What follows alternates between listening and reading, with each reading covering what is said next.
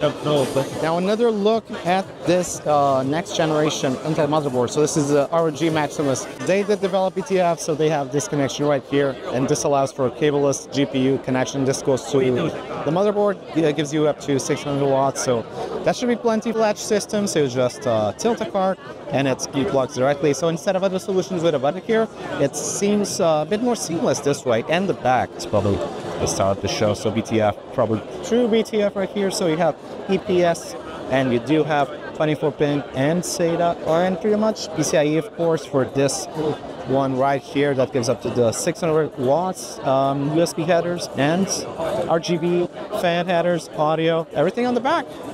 So, cableless builds. I do like it.